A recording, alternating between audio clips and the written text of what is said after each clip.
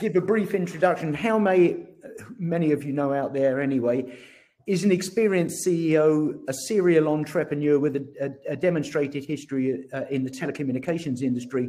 In 2018, he co-founded Satel IoT, which is the first satellite telecom operator for global continuous IoT connectivity over 5G protocol. The emergence of LEO satellite constellations enables Satel IoT to offer global coverage to IoT devices anywhere through direct to satellite connectivity using standard 5G devices. So with that, Jaume, please continue. Thank you very much for the opportunity of being here. Let's talk about what's the problem that we detect 5 years ago. Okay, there is a statement that all of us know that 80% of the world has no mobile coverage. And what's the solution to this that it has been until today? Okay, as of today, satellite IoT, the solutions that have is not commercially viable for most use cases. What we have seen is that most of them, they are serviced by geo, which has not only coverage limited by region, but also by the terrain, since all the solutions have to have need to have a direct line of sight vision. Okay. At the same time, what we see is that all the solutions use expensive and proprietary devices and protocols, which they have no economies of scale and they are super expensive. We are talking about devices that start at 100 euros per device and goes up to 200-300 euros each. Okay, and this solution makes that the market it has not growth as expected. Okay, the solutions are too expensive to address all these massive use cases. What we see is that in 20% of the world, where is mobile coverage, there are around 5 billion IoT devices already connected, and in the other 80% of the world, there are only 5 million connections. The 80% of the world has not been digitalized. And the solution that we have created and deployed in the market is a telecom focused standard-based approach. We are working with LEO. We have already 2 satellites flying, and we are going to launch 8 more next year. Okay, that provides coverage everywhere. What we have done is we incorporate NB-IoT, as explained by the previous speaker. Okay, release 17 based on the 3GPP standard. That way, okay, that devices can roam from terrestrial to satellite coverage, which means that existing devices, sub $5 device off the shelf, that will be upgraded to release 17 because there is no difference on the radio, no difference on the antenna. Okay, can be used, and the service can be provided up to a terrestrial price point. Very close to that. Okay, then the solution is that only what we have seen is that only 5G NTN NB-IoT can offer coverage everywhere at a terrestrial price point. We look at different solutions at the moment. Okay, based on standards or standards de facto, standards the 3GPP standards. And what we saw is that there are these Sigfox, or there was Sigfox. Sigfox is already history, okay? But there was a solution that it was LoRa, which is a very good technology that is designed for massive IoT and it's affordable. But the problem of LoRa is that it cannot be an extension of coverage of the MNOs. MNOs use 3GPP technologies, okay, and it cannot roam from terrestrial to satellite with a single device. You have it needs 2 different devices, okay, packed in one, but there are still two different devices. And of course, you need a provider for the terrestrial coverage and another provider for the satellite one.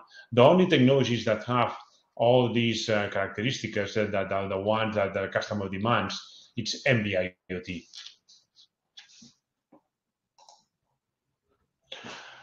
What we see is that in the market, we just have discovered that since today, okay, the critical, what we call the critical IoT market was served.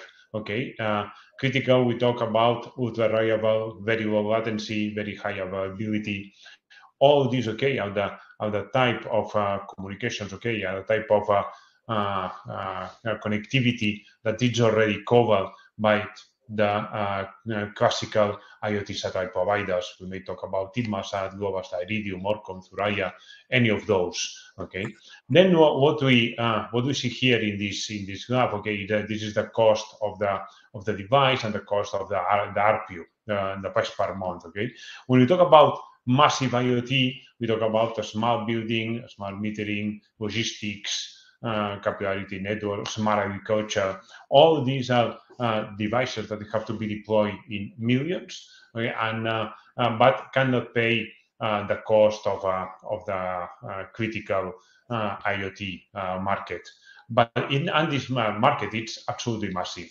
What you have discovered is that it's already there, okay, and there is a lot of use cases that today they are not being connected.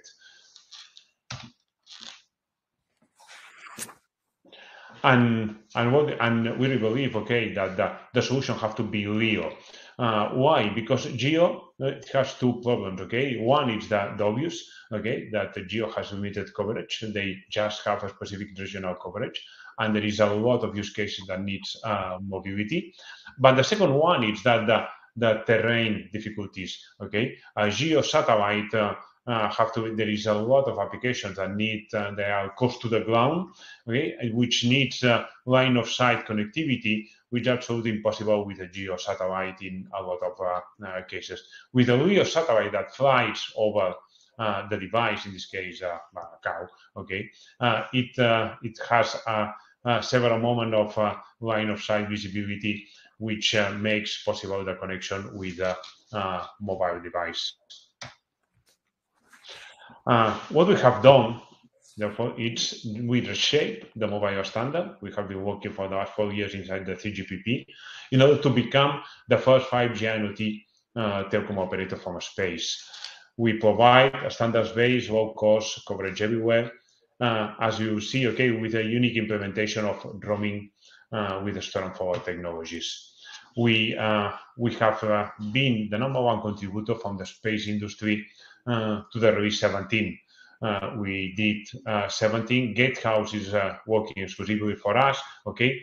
But in parallel, what we have done is developing our own protocol stack that is implemented on a regenerative satellite, LEO regenerative satellite. Our approach enables seamless terrestrial extension cost efficiently.